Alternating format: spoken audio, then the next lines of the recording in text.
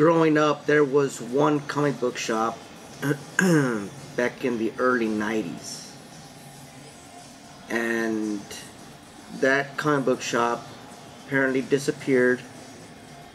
And I was always into collecting comics back in the early 80s.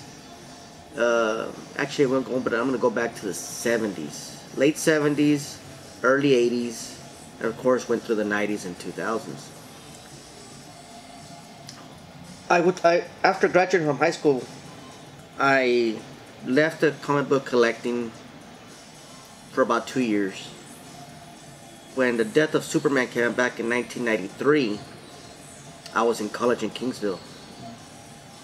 And I woke up one morning,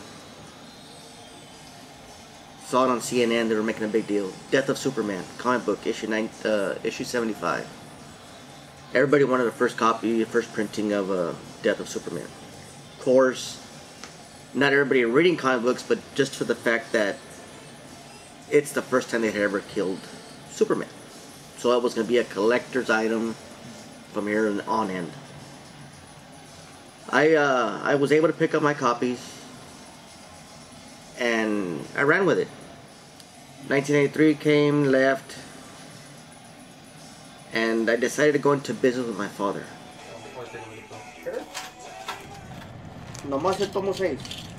So that's when I started learning the aspects of business. What it was to run a business, own a business, be your own boss. And my dad had a gas station, which is this year. So I learned everything about business the old school way. I didn't go to school to learn business management. I learned it through my father. So when I got to learning the ropes of running a gas station, which is a very hard business, I said I can basically run any business. I can run any business. One day I pitched it to my dad and said, Dad, I'm gonna open a comic book shop. You're crazy. The comic books won't work here in Eagle Pass. It's too small. I said, well, if I don't try, I'll never know. I mean, there hasn't been a comic book shop here in years. Okay. So I was crazy. Let it be. There's something in life is health first. Forget about the rest. It'll fall into place. My dad gets ill, and I decided to close down the gas station after 26 years of business. A couple of months later, I said, you know what, Dad? I'm going to run with the comic book shop. It's not going to work. You're in Eagle Pass. It's too small. I said, yeah, but I saw something back in 2007. This was the beginning of the superhero movies coming in. So this is where Eagle Pass needs something different. So I'm going to do it. I had the location. I have the managing material to run a business. And the way I treat my customers is just, it's natural for me. It's not forced. It comes natural. I have it. I'm born with that. So I ran with it. I opened Heroes to the Rescue. From one day to the next, I said, heck with it. I'm going to do it. And I had my own collectibles. So I started with that. That's how Heroes to the Rescue started. With that wall of figures. And that was it. Nothing else. A couple of comic books that I had that I was willing to sell for my collection. And that was it. My mom and I picked that name. Why? You know, I don't know why. It was a week of thinking of what name and what should we put the name of the store and and one night we were just sitting together outside our house, and it just came, and it's Heroes to the Rescue. And she says, that sounds perfect. I said, yeah. After a week of thinking of what we're gonna name it, those words just came out of my mouth. And That's it. It stayed. I guess the fact that I was buying comic books in San Antonio, I had a subscription in San Antonio, so every title that I was reading was being pulled in a comic book shop in San Antonio, but I had to wait every month or every other month to go pick them up because I just wasn't going to go drive to San Antonio to pick up my comics. So I got pretty much tired of driving back and forth, spending $200, $300, $400 on comic books. On top of that, of the gas. So I said, why not open my own shop? So I went to the owner, to that local comic shop in San Antonio, which we had became good friends. The owner, actually, not the manager, the owner. And I asked the owner straight out. I said, for businessman to businessman, what can you tell me or what can you help me with to open a business? I said, wait a minute, Chicho. So we're friends and all, but you just said it. Businessman to businessman. Where do you plan to open your business? I said, well, not here in San Antonio. Well, then good. Then I can help you. Because you're just too nice of a guy, and I'd hate to go to compete against you. And I got a big smile on my face, just like I have right now.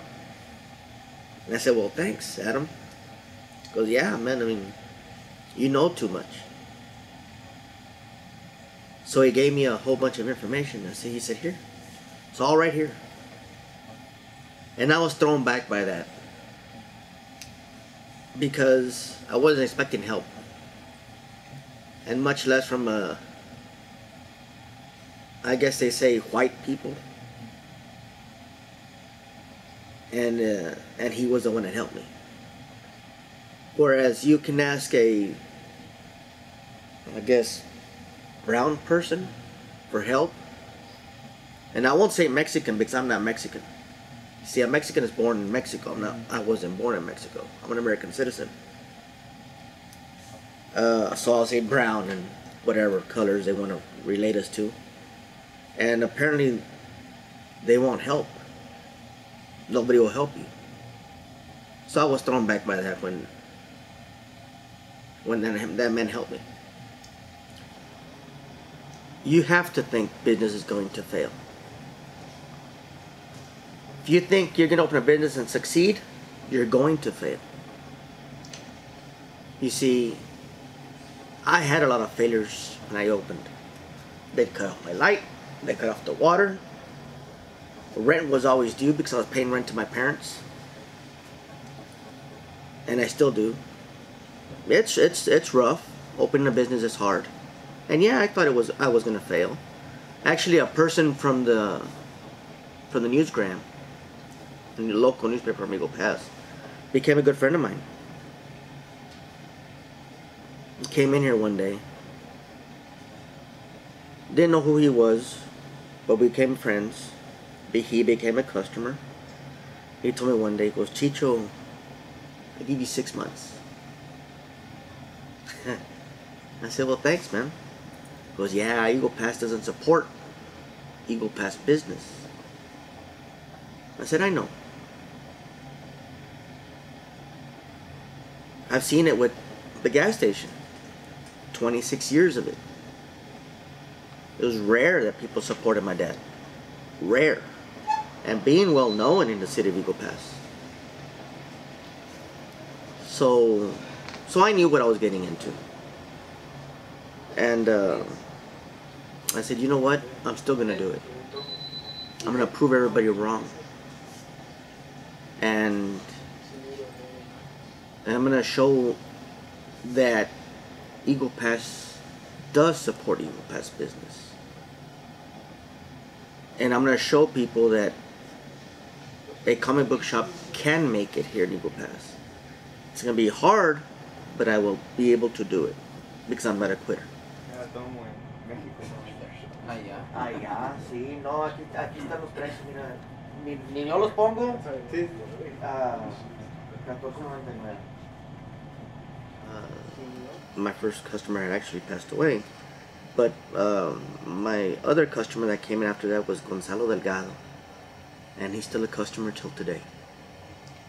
Eagle Pass has its fair share, but I get a lot of people from out of town.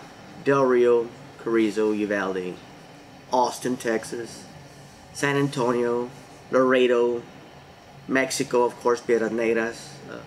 And the reason they come down is because we're such a small town, but because we order books, and there's a lot of first printings. So this is where the gravy is. Your first printings are the ones going to be always worth money. I've heard that a lot from several people, and especially heard that this weekend from a gentleman from San Antonio. He said it was a very unique store, and it makes me feel good because we've tried our best to have everything sorted out and clean, and that's just the way Dad raised us. Yeah, and that's why I wanted to make this. It looks very unique, very, very out of the norm here in Eagle Pass. Right? Yeah. My favorite superhero and why? That's a tough one. It is a tough one. There's actually several in my bucket list. I mean, you got Captain America, being American, standing up for the red, white, and blue. And then you got Superman, the Boy Scout. I mean, my favorite comic ever read. Wow. Civil War, Old Man Logan. I mean, for as long as I've been reading comic books, I'll wipe the tears off my eyes because I'm getting sentimental. For as long as I've been reading comics, there's just so many. But with the artwork and the stories they're putting out today, it's just so amazing that we don't have more customers because people think a comic book is for children. Yeah. And they don't seem to understand that it's not. I mean, there's a lot of adult stuff, Image Comics. I mean, Jesus Christ, if people would actually take the time to read, it opened portals in your life. It's just amazing. It's cool. I love it. But of course there's Batman, there's Superman, there's just Captain America. So many good stories, but of those two, those were probably my favorites. Batman, that's a no-brainer. He sells a lot. Batman sells a lot.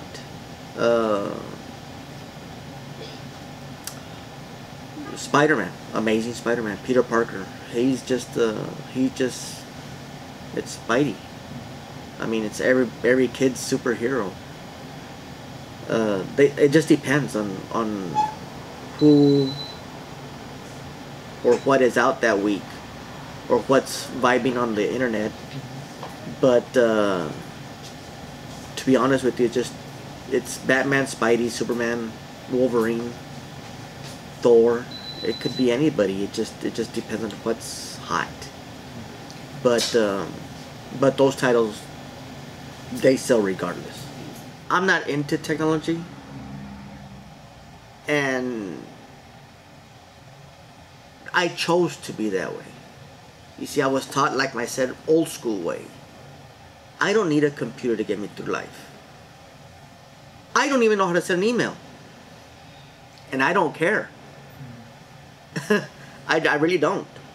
And people might think I'm stupid. People might think whatever.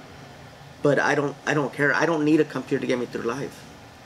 And yes, it takes away business from the local comic book shop.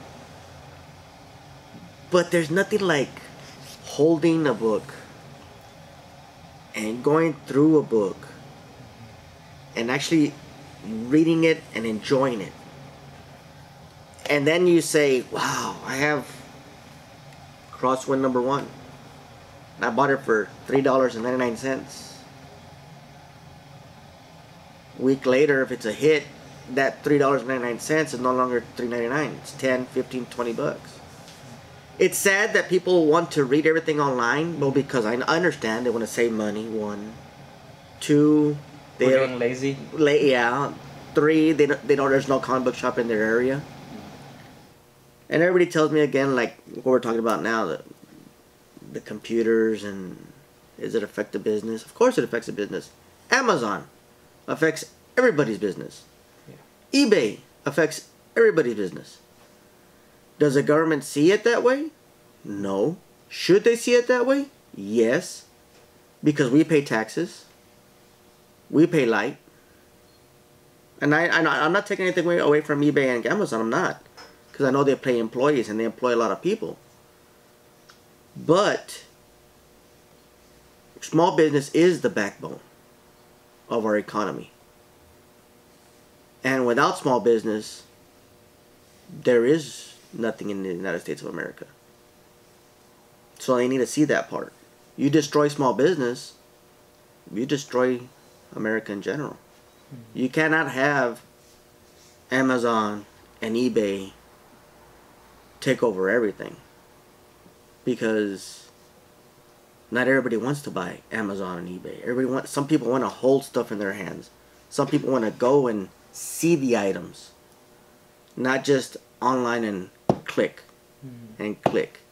And what if that one day the internet goes down or everything goes down? There's no longer that. There's no longer that screen. There's no longer that click. People will go crazy. Yeah. And I see the internet a big factor in killing business. It's like any business. It took me 5 years to actually see to start reaping the benefits from it. After my 5th year, they no longer cut my light off or my water. Okay. So I started making it, and I started seeing the glory of business, of finally doing something on my own. I've always said one thing: if it's not broke, why fix it? So I'll probably stay as I am.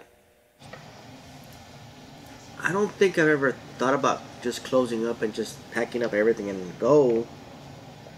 And of course, I would like to pass this on to my kids. It's just that I want them to educate themselves as well. They can have a business, just like I grew up. But there's nothing like having a degree in a certain field of study, where you can have your job and have your business on the side. It's just the extra income. But the way I see our economy today, I don't think it's a good deal to just survive off your business, unless you have a business that strives every day to give you money. This doesn't give you money every day. What do I want this place to be in the future?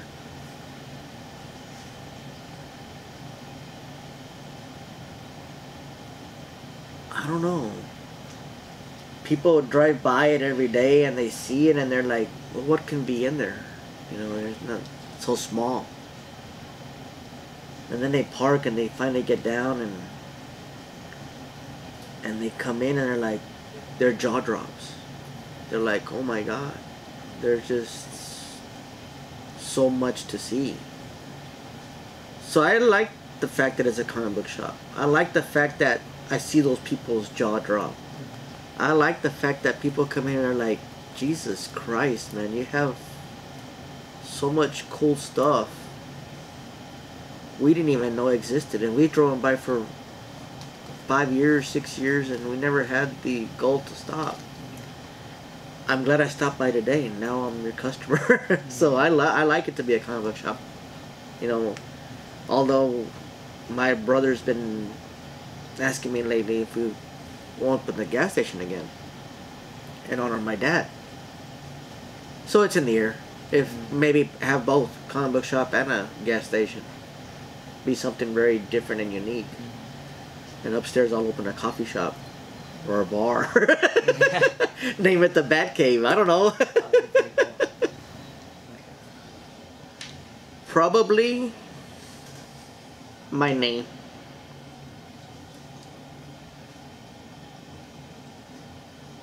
Who I am.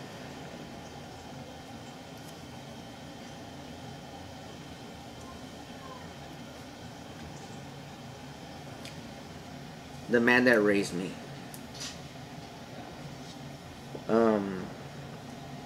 The man that taught me business. My dad, my father.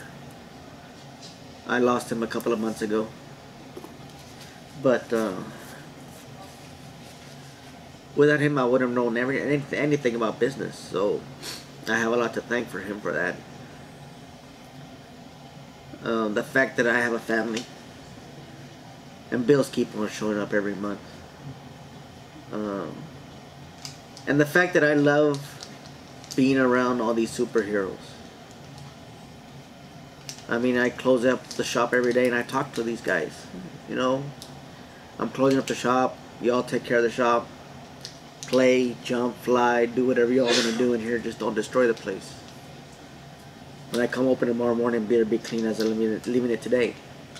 Sure, I come in every day and it's still clean. So I guess they do whatever they do and they leave everything in tip-top shape when I get back. So, but I like being here.